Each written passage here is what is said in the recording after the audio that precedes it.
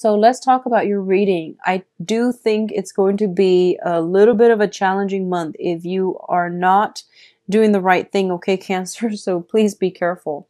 Okay, so we've got the Lovers and the Ten of Swords. So the Ten of Swords signifies a beginning, an ending to something. And this is a very, very major catastrophic blow to the ego, to the status quo, and it's something that cannot be returned to, okay? We have the Lovers here, and the Lovers is usually a third party interfering in a relationship, in a love relationship. It alone means that it's usually some type of a betrayal in love, in somebody that you really, really care for. And people say that it's a heart or head choice, and it definitely is. You know, like if you are betrayed by somebody that you really care for, do you stay with your heart and stay with them, or do you think with your head and leave them, because it's bound to happen again? So I feel like if you're dealing with this situation, it's the final straw. I don't feel that this situation can be restored, okay? So if secrets are coming out from your end or their end, I do see some permanent walking away. I do sense that reconciliation is very, very difficult after the Ten of Swords. So just be very, very cautious about communication. On the other hand, in a more mundane sense, I do sense arguments breaking out this month, and I do feel a lot of it has to be surrounding like exes, okay? So third party interfering. I do feel exes and the huge influence. Like, I feel like it's a stubborn ex. It's not your partner that's doing this. It's either a very, very stubborn ex from your side or their side. And I feel like this stubborn ex has an inflated sense of ego. And they won't go away. They won't accept the fact that you or your relationship partner is in a happier state. So they keep coming in and interfering. And I feel like it might cause a lot of discord in your relationship.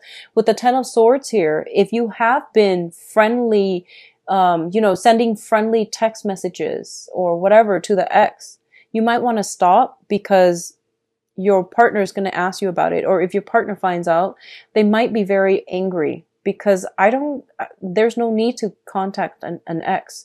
And I don't feel anybody would want their significant other to be contacting an ex unless they have children together. And even then, the text messages should be very, professional and platonic, okay? So I feel like something about communication, text messages, even social media concerning exes is coming through. And I do feel that for a lot of you, it might be, I don't feel like it's innocent, platonic, text messages. I feel like a lot of it has like other intentions. So just be careful about this. I do sense it coming through from both parties though. So, can't, really try to be careful if you're on the receiving end of these inappropriate messages, okay? I don't feel it's completely innocent and platonic here. Not with the Lovers card. It's rarely innocent and platonic. We do have the Devil here and the Chariot. So I guess the best way for me to put this here is what I'm sensing, first of all, and this is more of a message here, I'm feeling as if somebody walking in on somebody with another person, okay? And I don't want to sound fatalistic with these readings, but I do sense that's a small minority of you. And I feel like it could be walking in when they're talking to the other person, texting the other person. I see somebody kind of like caught off guard and something slips out, unintentionally slipping out, okay? So be very careful with communication to exes or people outside of the relationship, if that's something that you're dealing with. What I feel overall with this combination, we do have the Devil, and the Devil is usually indicative of some type of addiction. It's something that we cannot break ourselves away from. It seems to me more like a physiological addiction, caffeine, nicotine, alcohol even, substance abuse, and things like that. On the other hand, I feel more physical addiction. So, food, exercise even for a lot of you. I do sense this is a really good month for you to overcome these addictions. Okay. If you feel like certain addictions have taken over your lives and it's not allowing you, I feel like a lot of you might have kept this under wraps. And I don't know why, but I'm getting like a lot of gym addicts, a lot of food addicts. And I feel like it has really interfered with your freedom of movement. It has really interfered with your ability to really enjoy your life. And I feel like a lot of you, small minority of you actually, small minority of you, you might have like some type of personality disorders. I feel you might be OCD where you try to control everything. And then, well, I'm not saying it's your fault because I feel like that is out of your control, but there are medications that can help you with that.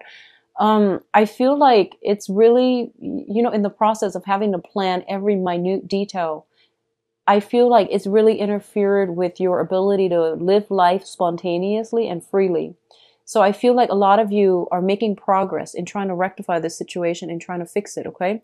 There might be food addictions, there might be nicotine, alcohol. I feel very strongly it's interfering in your love relationships, okay? Your partner might tell you to do things differently, try to find ways to curb the appetite, or try to find ways to break from these chains. If you are en route to doing that, I do feel a lot of you are going to have success, okay? We do have the Chariot here, and the Chariot usually indicates it's a lot of self-discipline that is required in order to pull ahead, okay? So the inner conflict needs to be laid to rest so that both parties can move forward and move on to a safer place, okay? So addictions are being kicked to the curb this month. And you both have to try to be very, very determined in getting this situation rolling along. Now, in terms of your emotional state, we do have the Nine of Cups and the King of Wands. So the Nine of Cups, it's a card that indicates wish fulfillment. It's a card about generally happiness, but so the Three of Cups is also a card about happiness and celebration, but you're with other people. This is something that might potentially be like you're celebrating, but you're just by yourself. So there's a smug energy associated with this. There's also that overindulgent energy because it's one man in 9 cups. So it's a mixed bag, okay? And what it's associated with here is the King of Wands. So a lot of you are dealing with a fire sign. So this is I feel so this is Sagittarius, Leo, Aries, and this person is in your life mainly because they're bringing you a lot of emotional fulfillment. I feel like they're very caring, they're very nurturing, they're very like they know how to stroke your ego, they know how to say the right things to compliment you. They shower a lot of love and affection on you. And I feel that this person really, really makes you feel good. They make you feel whole. They make you feel wanted and needed. And I feel like with a lot of Cancers, that's what you need from a relationship partner. You need a lot of support. You need a lot of like mental, like emotional validation. You need a lot of emotional validation because sometimes you can be insecure and you need that self-esteem boost from your significant other. And I do feel this person is showering a lot of it on you and you feel like you're on top of the world. There is a very strong emotional connection here, okay? Once again, I keep going back to three people, like a third party interfering in a relationship. A lot of you are making, are like you might want a relationship with this person and you might be pursuing it.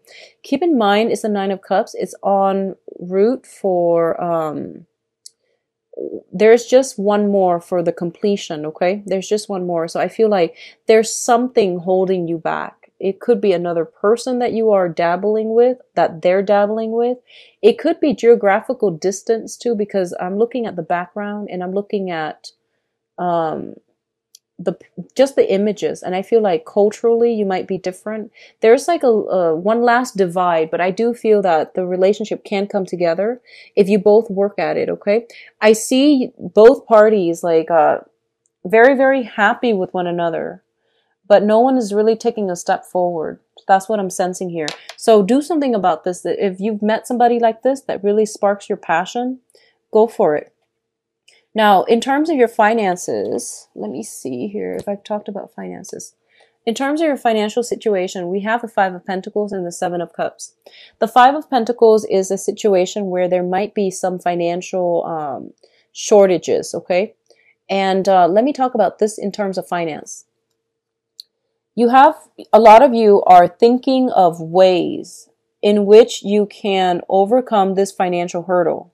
A lot of you might have grown up in an environment or have been for the past 5 years bouncing around trying to find, a good job, trying to find a job that has security, or trying to secure a stable financial future for yourself. A lot of you might have been doing odd jobs here and there, and none of it really pan out. And you're feeling as if, this is just my luck. I can't find anything that can really, be sustainable, be dependable. So a lot of you are at a point where you have not only are you dealing with financial hardships, but you're also dealing with, a crippling in your self-esteem. I'm sorry to say, but I feel that both of these cards together might indicate that. Others of you might have resorted to less than, honorable means to make money, okay? So doing illegal activities on the side, resorting to the informal economies in order to make money. And, we do what we need to do to survive, okay? To survive. And I can't say it any other way, because this is not about admonishing you or chastising anybody about what they need to do in order to survive, in order to make ends meet. But what I want to say is the Seven of Cups is a fantasy card, okay? And the fantasy can only last so long. Pretty soon it will, the reality of it will come crashing down. So you want to be very mindful about what jobs you're doing and how long that's realistically going to last you, and what are some of the risks involved with it, okay? So this is not a criticism. This is not a judgment call, but it's more like serving as a warning. So, at what expense are you willing to put up with for these very, very quick and unreliable spurts of financial gains? Okay, so just be mindful about that. What I do sense as well is I do feel for a lot of you, and I know this is going to sound far-fetched, if you are dealing with the Five of Pentacles, and this is a very, very rough situation to be in financially, and I feel like most of us have all been there. This is a rough financial situation. It's feeling cast out, feeling like you're on your last penny. And the advice I'm about to give you just wouldn't make sense, but this is what I'm feeling. I feel like a lot of you are very, very resourceful and very intelligent.